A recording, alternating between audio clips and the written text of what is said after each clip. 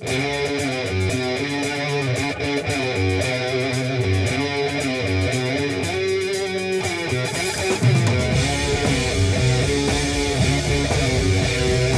back to Observing the Sabbath. I'm Nathaniel Molnar, and we are continuing our look at Black Sabbath's second studio album, Paranoid, from 1970. We have done War Pigs, we have done Paranoid, we have done Planet Caravan, and now we are continuing on with Iron Man, which may just be one of, if not their definitive, most popular song that everybody knows. I have to say up front, before we even listen to it, Iron Man is one of my least favorite Sabbath songs. And that's not to take anything away from the great riff that Tony created, because Tony created an all-time classic great riff for this song. It's fantastic. It's just that, to me, when I listen to this song, it sort of, this is more the pump-up song. You know, this is more the radio-friendly, and I talked about this with Paranoid.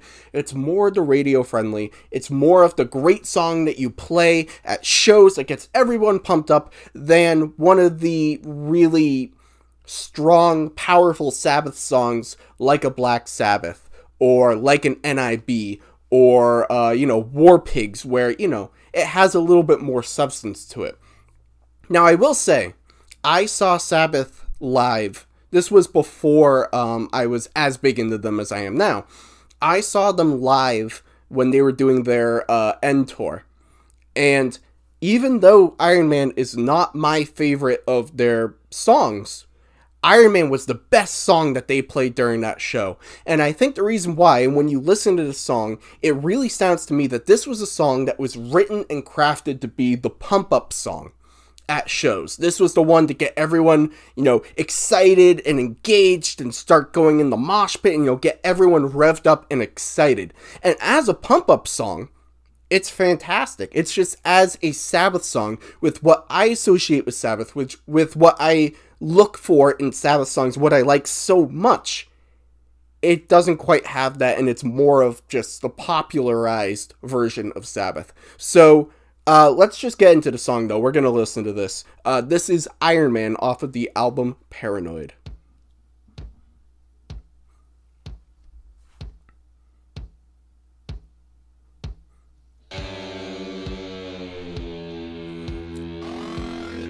I've never liked that part. I gotta be honest. I've never liked the, I am. I'm sorry, that's a little cheesy for me.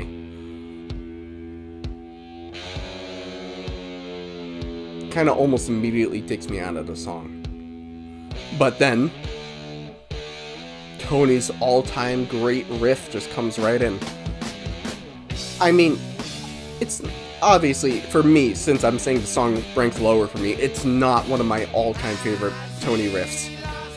But it's a great Tony riff. It's one everybody recognizes. It's one everyone knows.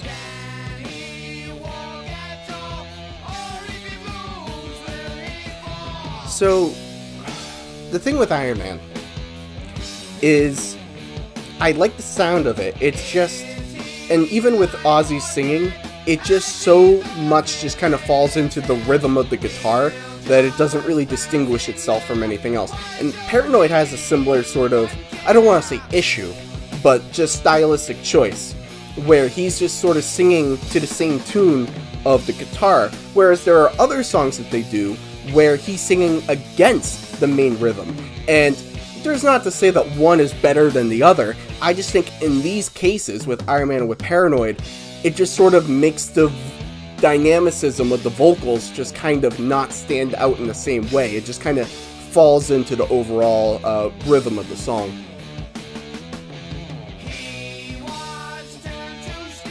Very interesting, like, science fiction tinge to the lyrics. You don't really see too much science fiction with their songs. You get fantasy and you get realism, but not as much science fiction.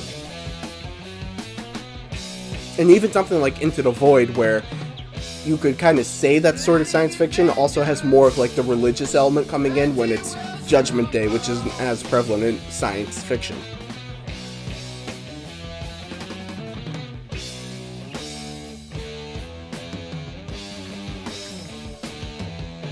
See, I just hear this and I just think this is the pump-up song to get everybody at the show excited and ready to go. And there's nothing wrong with that if you're playing live shows.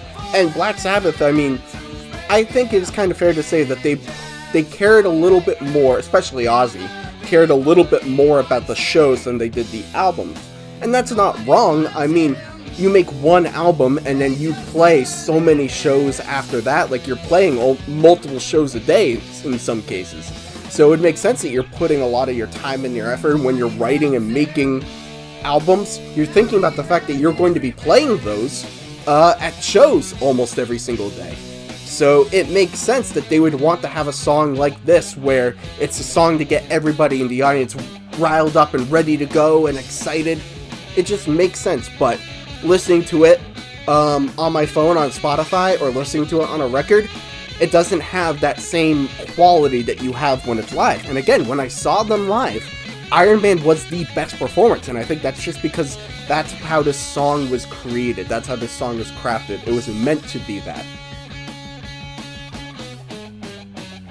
And so, while that's great for them while they play live, the flip side of that is when I'm listening to them on Spotify or I'm listening to my record, Iron Man doesn't have the same power. But, you know, it is what it is.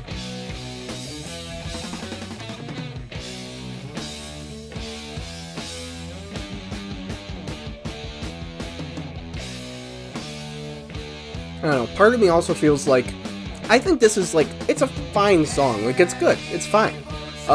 It's not nearly like top tier Sabbath for me, like what I contend to be Sabbath's great stuff, like Supernaut and Killing Yourself to Live and The Writ and like, you know, these songs that are like, this is top tier Sabbath. And so for me, I kind of feel like it's hard for me that this is the song that everybody who doesn't know Sabbath knows, and not what I contend to be what is like core Sabbath. So maybe there's a little bit of unfair resentment on Iron Man for that, but that's just kind of how I feel, you know. And again, it sounds like I'm trashing the song, and I guess I'm more critical than trashing it. It's just that knowing the great lengths that Sabbath can go to and their top songs, this just isn't one of them for me. And so I listen to it and it's good and it's fine, it's just, but, you know, it's not Killing Yourself to Live. It's not Supernaut. It's not Snowblind. It's not Into the Void. It's not Under the Sun. It's not Johnny Blade. It's not Never Say Die, you know. But it's good.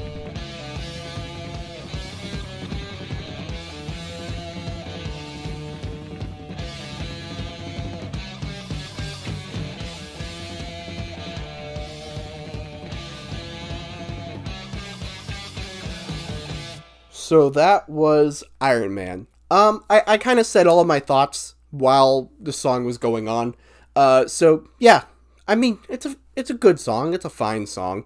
But it's one of the lower ranked songs for me, for Sabbath. It's just, I feel like there's so many songs that are just so much more than this one.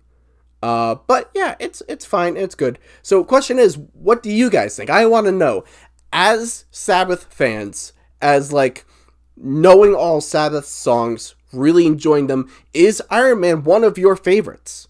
I always kind of think of this song as one of those where if you don't really know Sabbath, but you know some of their songs, Iron Man is one of the ones you know. And for a lot of people, I'm sure, Iron Man and Paranoid were those songs that were sort of your introduction to Sabbath. And then that kind of got the ball rolling. So my question is to you, now that you know all of Sabbath's songs and you are more familiar with them, is Iron Man still one of your favorites? Or is it more of like a nostalgic thing? Like, this was my introduction to Sabbath, so it'll always have a special place for me, even if I think there are other songs that are better. I'm curious. Leave your thoughts in the comment section below.